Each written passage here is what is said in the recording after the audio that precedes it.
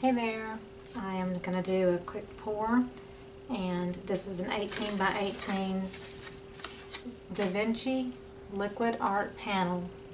It's pre-gessoed, it's 1.5 inches deep, so it has a wood frame around it, so it's a cradle board.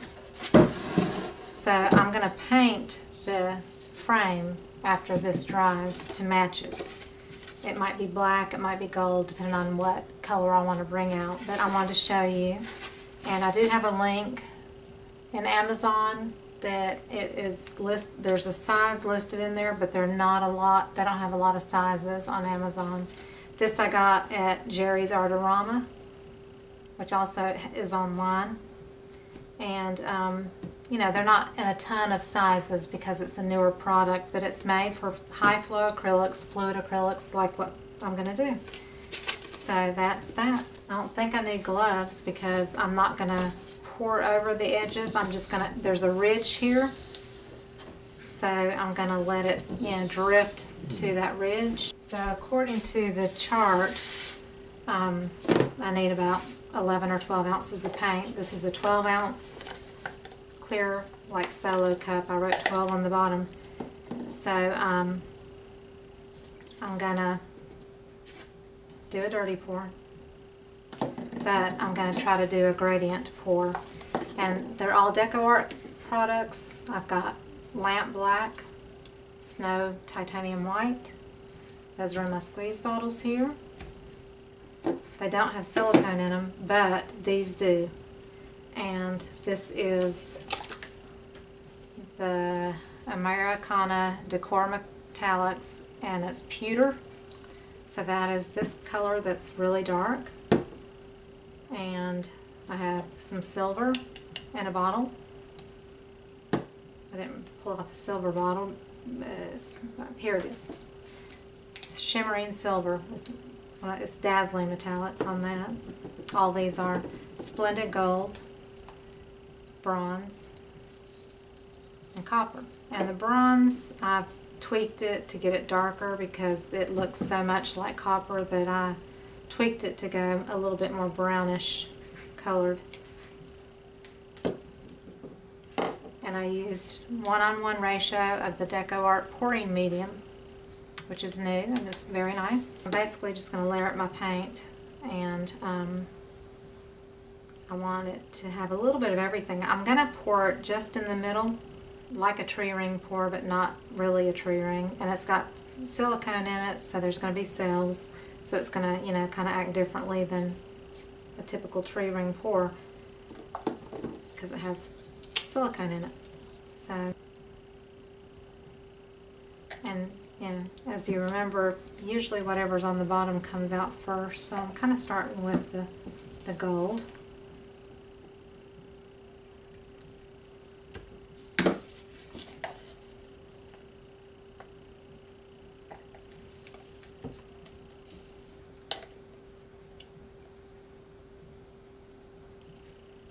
So if you kind of pour it on the side of the cup,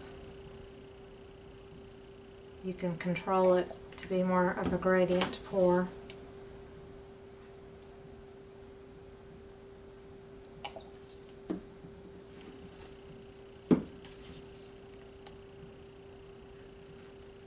That black sunk.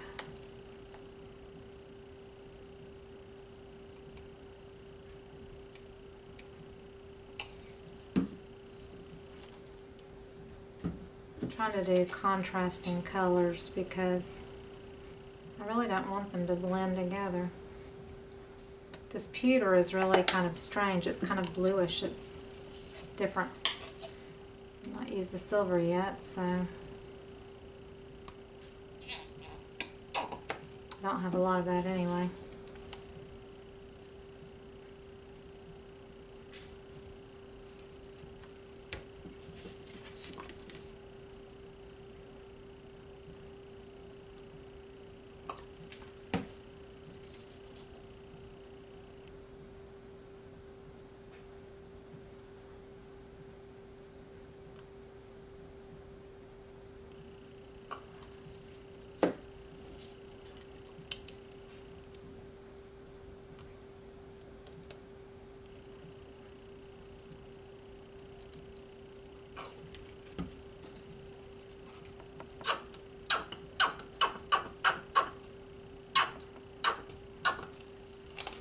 for the silver.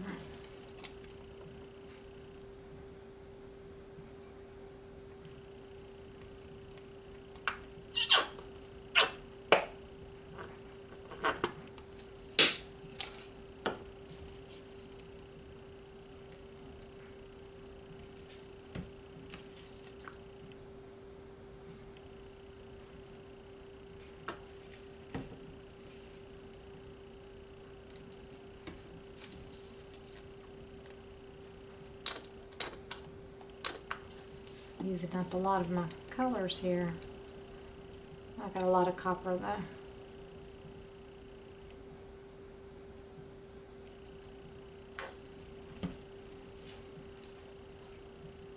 So I kind of started with the gold and so forth, and I'm kind of ending with the gold.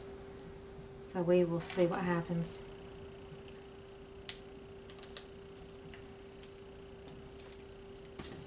So my plan is to pour it in the center and just tilt it and try to contain it within this ridge, which will be interesting to see if I can do that. And if I have anything that's lacking on the corners, I will most likely use black.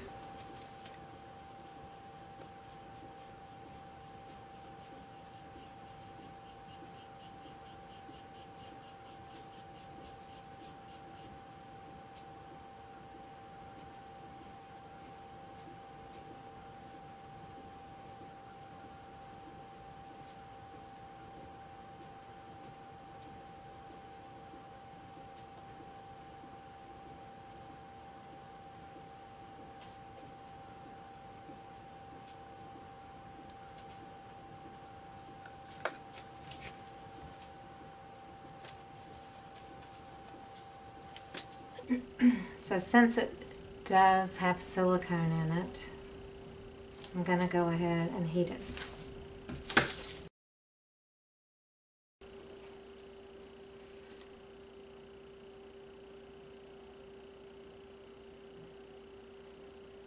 So I see lumps or bubbles, I'm not sure which.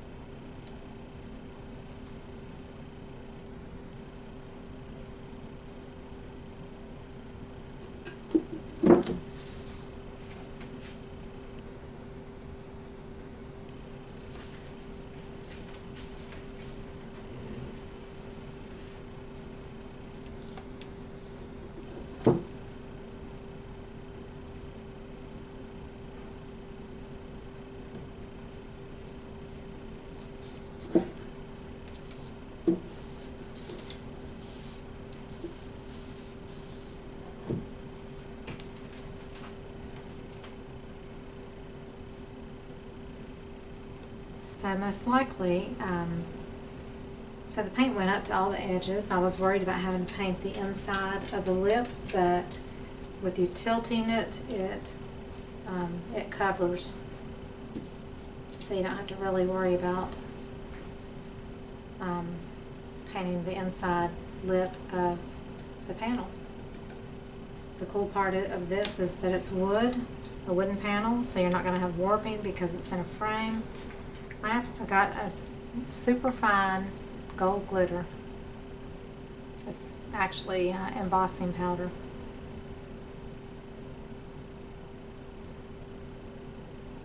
And I'm just going to ever so lightly sprinkle.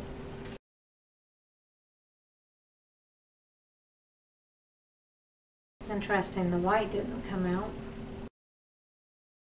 Recollections Sparkle Embossing Powder. You can apply it over slow drying ink and heat it, and I'm just putting it over acrylic. I don't know if it'll do anything or not, but we shall see, huh? The white may have made it grayish. I should have just left the white out. That was probably not a smart move, but it's pretty. It's earthy looking. I think the frame would look pretty painted black, so I think that's what I'm going to do.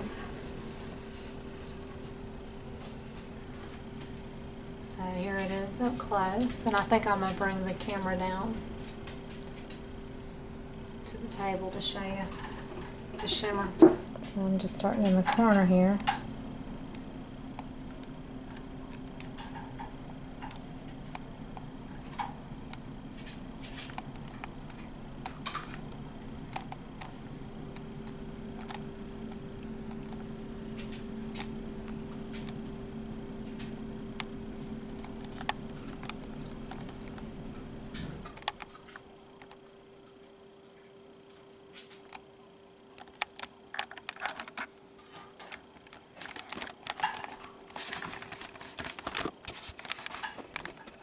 So I don't know if you can see with the, let me see if I can get it with all the lights, I don't know if you can see the shimmer.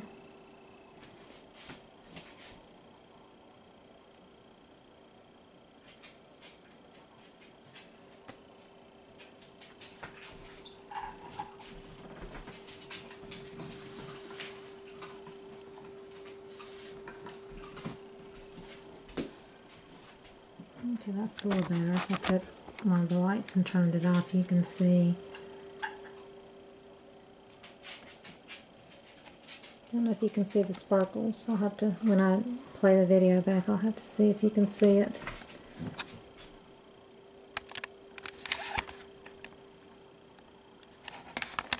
It's a pretty neat panel though. Like I said, it's a 1.5 inch thick piece of wood, and I can paint that black, and then it's going to look like a framed canvas. And I won't have to buy a frame for it, which is really kind of awesome. So there it is.